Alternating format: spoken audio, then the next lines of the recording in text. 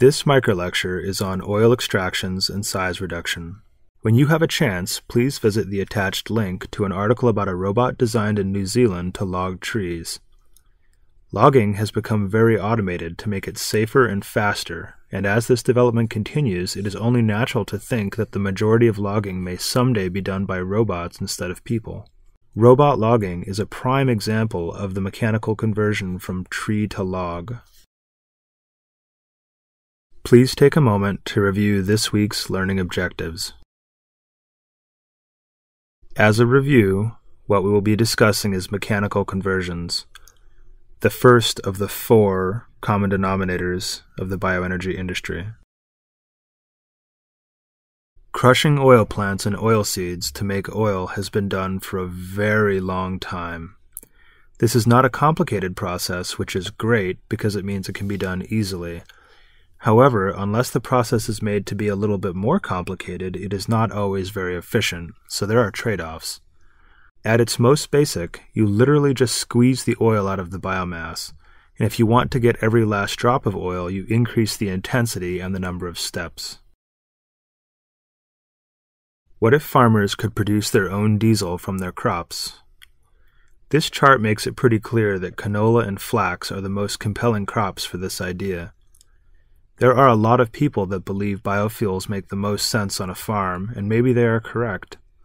A suburban homeowner or an urban resident in a high-rise can't grow enough canola to fuel their car for a year, but a farmer might be able to if they set aside 10 acres to cultivate strictly for their own fuel use. It's worth thinking about. Extracting oil from oilseeds is globally important for rural bioenergy. This table shows the different types of mechanical oil extractors. They can all be manual or automated. Sometimes the simplest solution is the best in rural areas, and rural areas often have the greatest need for what bioenergy offers. This is a screw expeller. Screw expellers are the most efficient mechanical extractor with 50 to 90% oil recovery depending on the level of complexity. They are basically a screw press that moves the oily material forward and crushes it against a grate or sidewall. Heat, pressure, RPMs all contribute to the efficiency of the process. This is a ram press, or piston. This is the second most efficient mechanical extractor with 40 to 60% oil recovery, depending on level of complexity.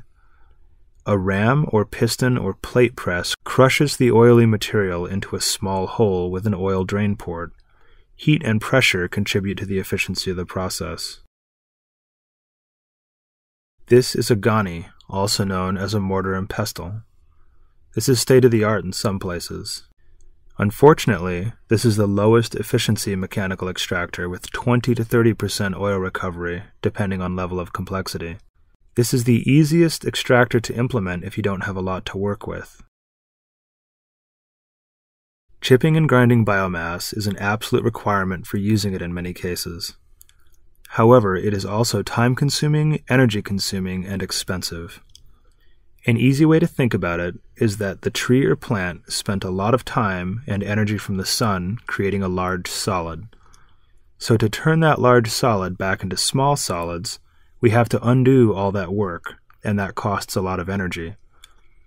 Every time you make it smaller, you have to spend energy and time, kind of like chewing.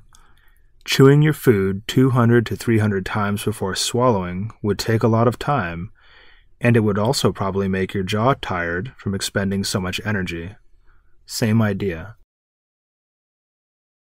Hog mills are a very common way of grinding biomass very roughly.